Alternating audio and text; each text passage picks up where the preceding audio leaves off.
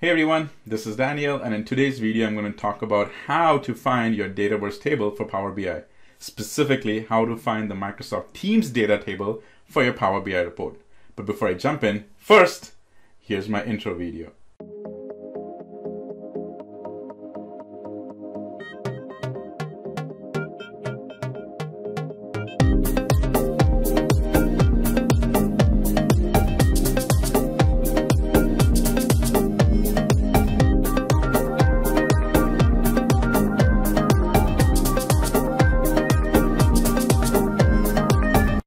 Okay, well, thanks to Dataverse and specifically Microsoft Teams Dataverse, I can do everything inside Teams now. I don't even have to go log into my Power Apps or my Power Automate.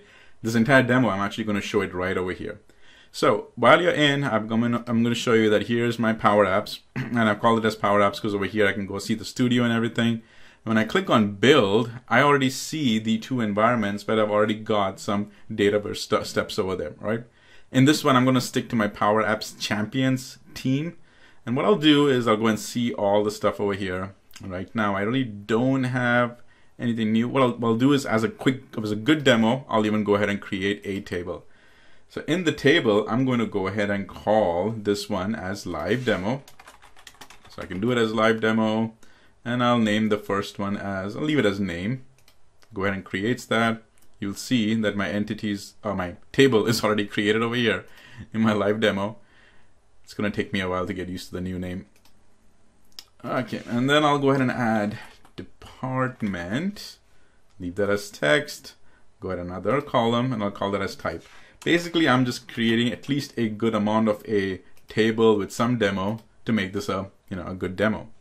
So I've gone ahead and created that. And now when I come out of it, in fact, I can go to the tables. There it is. I see the live demo. When I click the live demo, if I click on edit data, it shows all my information over here. Now, granted, I could go ahead and copy some stuff in, or I can just type in Daniel Christian, department, innovation, FTE for full-time employee. I could do that, but here's something else I'm going to show you. What I'll do is I have an Excel spreadsheet over here. I'm going to go ahead and highlight this whole thing. And I'm going to do a Control-C for copy. I'm going to come back over here. I'm going to try something. Let's see if that works. Oh, did not. Let me just do it, because you got to do it the exact specific way. So I tabbed out and I'm going to come back over here and just click on it. I haven't clicked inside because you don't see the cursor blinking. And I'm going to do a Control-V, and you see all of them showed up over there. At least a good amount of them showed up over there. But that's a fast way to go ahead and get some data in. All right. I'm going to go ahead and click on, say, close. So at least I have some amount of holistic data over here. So we're done with building the entity, all right? I'm done building the table, and I've got some data over here. Now what I want to do is I want to build a report on top of this. Now, a couple of things we need. When we go to the Power BI side over there, I'm going to have to start building, make a connection to that data source over there. And what are my options to build the connection? Because if I've noticed, I need that full URL. And those URLs basically show up with usually something that says a crm.dynamics, something like that. And then after that, there'll be some names over there. So I need that URL. But if you've noticed, even when I went ahead and created the table, all it did was it just gives me the name. And even when I go click on it, it really doesn't show me what that full name is. I go into settings, go into more settings. Again, it just gives me that name, even in the description, table type, all of this. I don't get that full URL that I need to make that connection. But there is a way. There's a neat little trick over there. And again, thanks to the whole integration with Teams, I'm going to build the thing. And basically all I have to do is build a very simple flow. So let's do that. All right, I'm going to come over here to the flow, and I'm going to come and click on a new flow, and I'll say, yep, instant. And the instant, what I'll do is actually call this, give it a flow name. I'll definitely do a manual trigger one. But this is the flow now I'm going to use for every instance where I've gone ahead and created an entity, and I got to get that URL. Create a table and get that URL. So I'll just call this as flow to get table info for BI or PBI, Power BI. Cool, it's created that. Now the next thing I want to do is I'm going to go ahead and look for the list records. So I just type in list RE, and here I want to go ahead and now grab the new table that I created. So I call that table as I believe live demo, and there it goes, live demos. So I captured that. And just to be safe, I mean, I just want to make sure I just get the first 2 entries so that it doesn't, if you've got a table with a whole bunch of data over there, I don't want it to run through and capture all those rows. I'll just say the first row count over there. So that helps. That way this flow will run a little faster. That's basically all I'm doing. Next, I'm going to add a new step. In the control area, I'm going to do an apply to each. In this apply to each, I'm going to get this value. Value is basically the list of items over there. So that's the first one, value. And then after that, all I'm going to do is drop a compose, because I just want to see something. I'm not saving something. I'm not updating anything. I just want to see something. And what I want to see is this one over here. It is the OData ID. And watch what that provides me. So go ahead, save it. Once I've saved it, I've got this nice friendly flow over here that I'm going to be using again and again. That's why I kind of named it. I'm going to keep it available over there. And now I'm going to do a test. Now I'll say, yeah, I'll perform the trigger. Go ahead and save it. It is saving. And then I'm going to go ahead and do a run flow. Now it runs, and usually if everything's go well, it'll just run successfully. All right. And that's what it did. It ran successfully. So trigger was good, went ahead and ran this. Yep, live demo entity you found out. And then it comes to this apply to each. And remember, since I put in the list over here just to get the top one, that's why the count you only sees one. And voila, I got the URL for my Dynamics, for my Power BI connection. Yay, I got the data over here. Now, Daniel, what all do I need to copy from here? Should I copy the whole thing, or should I just copy a little segment of it? I'm going to just copy a segment of it. So here is all I want. Now, I'm going to go ahead and put this over here. Now, don't be alarmed if yours looks slightly different.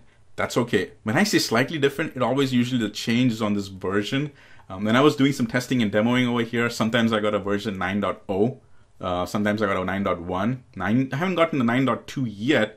Point being is this is all the URL link that you need, right up to the version something, and it might look a little different for you, but don't be alarmed. However, this is all that you need. Now, I'm going to keep this aside over here. Let's go fire up my Power BI. So I came to my Power BI desktop as an example to show that I can do it directly from my desktop. I don't have to do it from the Power BI online over here. One thing is try to kind of keep your Power BI to a more, at least a recent version. Usually stay at least a month behind, but that's my recommendation. Now I go and close this. Important thing over here is that if you don't have yours signed in on the top over here, then you're going to get an authentication prompt. I intentionally kept mine not signed in because you will see that authentication prompt. All right, so now I go to get data. I'm going to click on more. And one of the first things that you would think of is I just need this from Power Apps. So I'm going to go ahead and get it from Power Apps. In fact, I click on this Power Platform over here. I'll go to click on this Common Data Service because at the end of the day, that's what it is, Common Data Service. It's not going to work. I'll even prove it to you. I come over here and click on connect. And on the click on connect, I'm going to go and grab that URL that I got. Basically, that's what it is. This is a server URL. I can leave everything else. Okay. Click on OK. What's going to happen for me is since I haven't signed in over here, it will actually go ahead and authenticate. But you would try to authenticate and it says access to the resource is forbidden. It's like, really? Are you sure, Daniel? Is it really a connection to that place, or was it because it's a sign-on or something weird on your system? It actually is. Well, my point I'm trying to make is that it really doesn't let you go ahead through that CDS connector in Power BI. It doesn't let you use this URL. And I have another way to prove that to you. If I go ahead and just grab this URL, and I'm going to go ahead and come over here. Now this is my Chrome, and as you can see, I'm running it in private mode. Let's just watch what happens. I'm just click this URL. I'm going to hit enter. Sign in prompt comes in. That's very common. So I'll go ahead and type in my credentials. Right? That's a dot. Password comes up. Perfect. Let me go and type that in. And it is the wrong password. Mine is a multi-factor authentication. So I went ahead and clicked that. Went ahead and approved it. And it's going through. I click on yeah, no. And it's going to try to access it. And it seems to do this a lot. It'll flick, it tries to go somewhere, comes back again, goes somewhere, comes back again. And after a few times, it'll fail and it'll say that wasn't able to log in. basically that URL is only used for a connection. It doesn't let you do anything else. So if you try to go back and say, Daniel, is there a back door? There is no back door. You got to go ahead and actually just use that URL to make a connection. All right, and see, it comes back and say, we couldn't sign you in, please try. Well, you and I know that URL is correct, but it's just not a way to go to a CDS. It's not a full Dynamics 365, a CRM system over there. It's just that link, right? So don't try that. So I come back over here. I'm going to click on cancel, because the one that you want to connect to is, come on.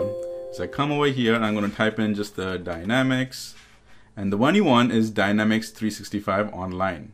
I click on the Dynamics 365 Online. Go ahead and get that full URL, not that one, well, the whole URL. Grab that in, paste it over here, click on OK. And now it'll actually go through. And since I've already got my credentials over here, it actually went through and it came up with the navigator, so that's a good thing. It went ahead and got the entire list over here. And if I go ahead and now search for, say, live, there you go. It went and got me that full name over there, the CRDD live demo. Select that. It'll even give me a preview of the data. The preview of the data over here has basically that information that I put in. Let's go see. Yep, FTE, Daniel Christian with Shane Young over there. Went ahead and loaded in. And voila, you've got now the data from your Microsoft Teams over there, specifically added over here. And this is how you go ahead and now make your data connection to that table, which was originally created on Microsoft Teams, and then you can do all this magic over there. Now, in closing, all I want to say is that this connection is not a direct query. That is, it's not a live connection, which means that when data is changed over there on your table side, you need to always go ahead and update that data over here in a Power BI. It doesn't automatically do the update, which is why it's not direct query. But other than that, isn't that cool that I showed you how to go ahead and now get that data over there? And then you can go ahead and build as nice, beautiful reports that you want. So as always, keep power apping.